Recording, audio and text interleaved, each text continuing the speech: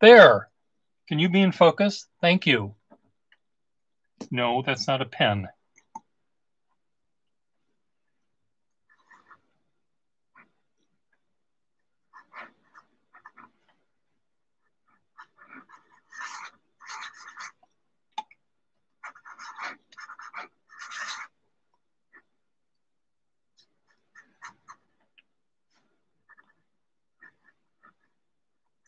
This is a wall number 2 nib.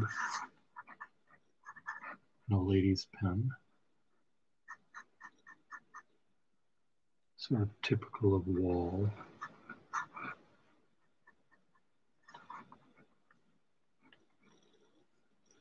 Let's try another wall pen.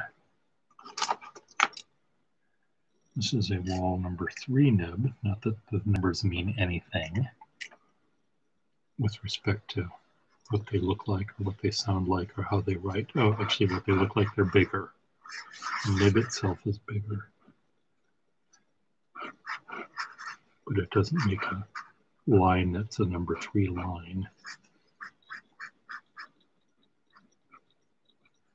Kind of a mellow sound. It's not very scratchy, scratchy.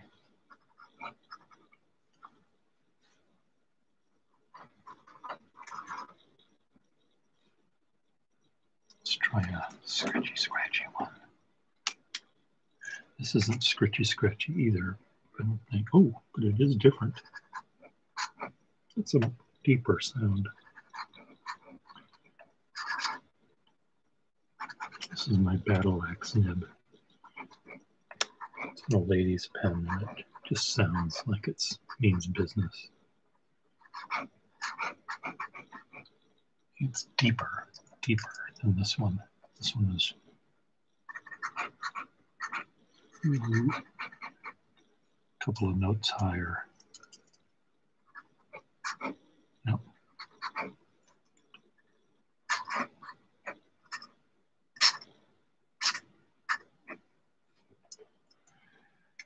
Okay, what else do we have? This one will be very, I predict, mellow. Sort of velvet fog, the Meltourne of nibs, maybe not.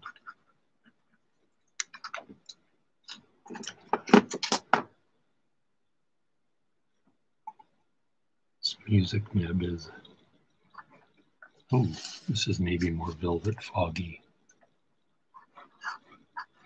If Meltourne were he wasn't a tenor, he was a baritone, I think. He was maybe a bass baritone. This is what he'd sound like if he were a pen.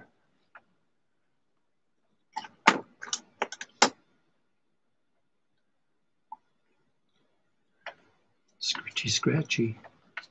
Very tiny, fine. Come on.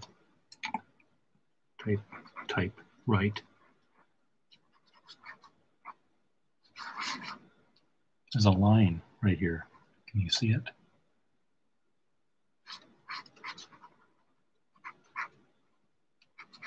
So fine. Such a fine line.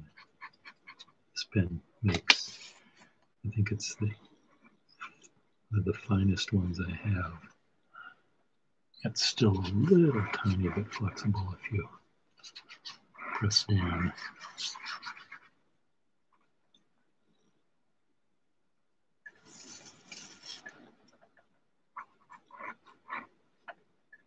What else do we have?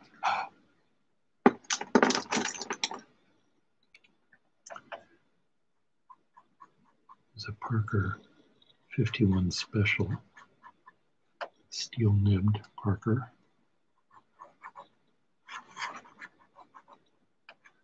Blue ink.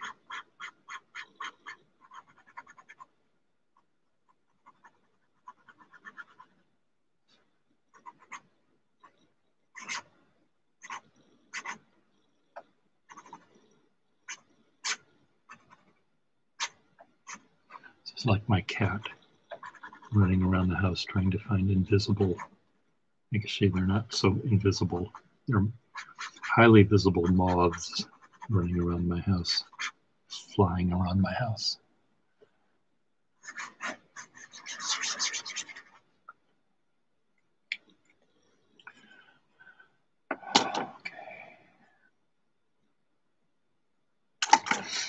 Another 51.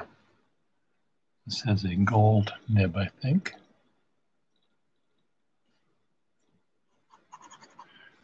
Much, now I don't know if it's broader, seems broader, wetter. But you flip it on the upside down side.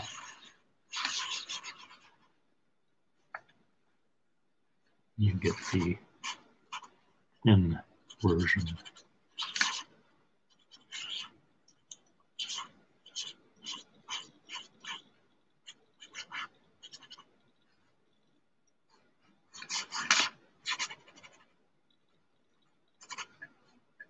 What do you think, folks?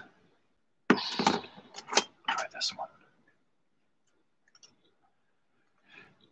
Big buck-toothed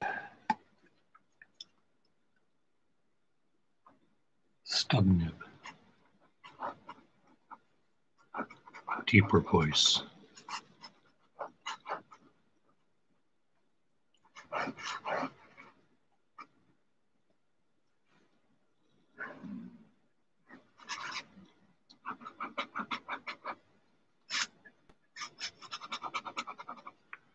I could do this all day long. And I do it all day long.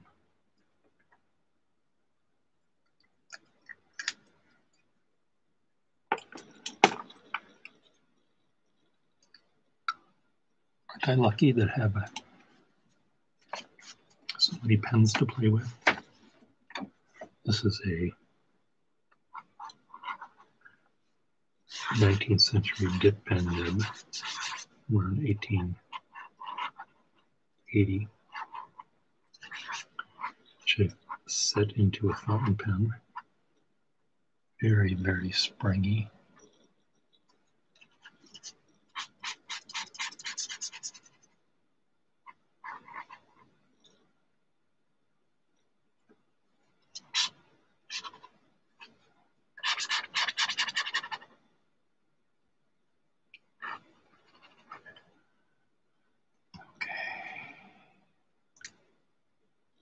Where's my other one?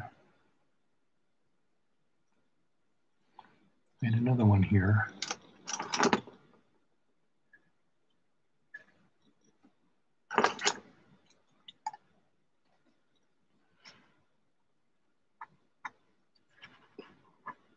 Listen to that growl this one makes.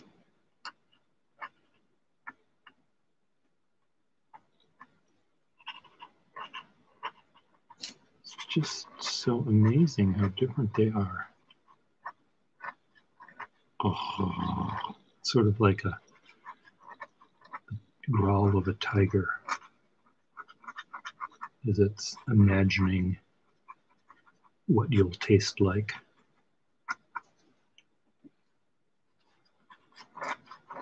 Is that fat Pierre Gustafson going to be bristly, or is he going to be tender?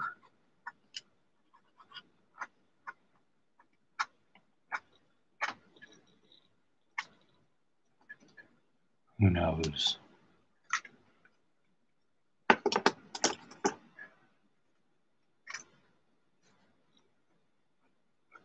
Nope, this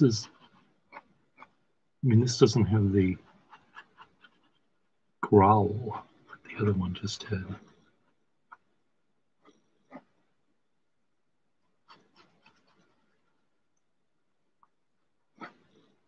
Maybe this is that same lion after he consumed me, digesting the meat in his stomach as he grooms himself, cleans the blood off his paws and claws, and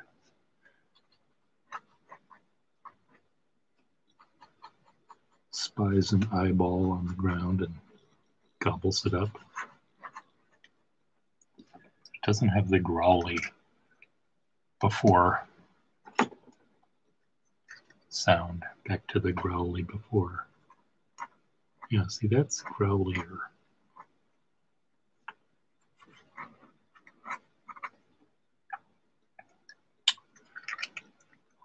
What about this one? A modern Schaefer. So delicate.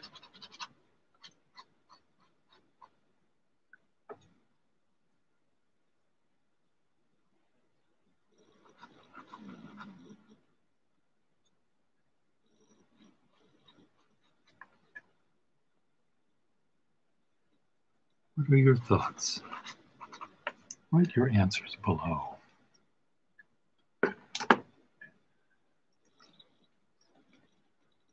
All liver shark, very wet.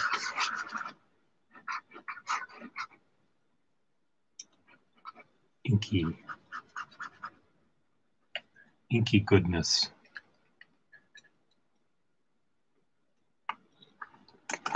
Let's add a little bit more blue. Parker 51 with blue.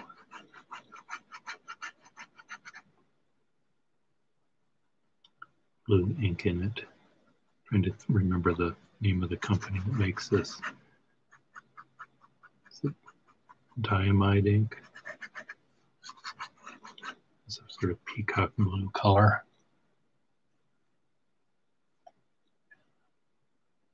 Which matches the pen.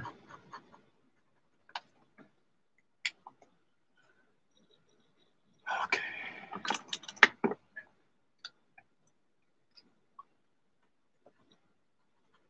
Ooh. 51 again, but black ink and sort of a more slightly broader nib. It's hard to tell when you change ink colors. The black always seems broader than the blue.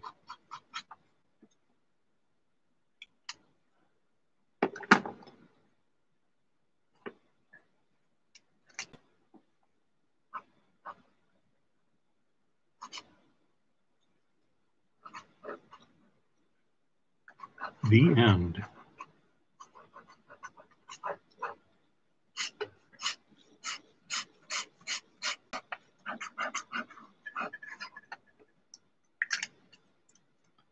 Okay, put your pens away, Pierre. Put them all away.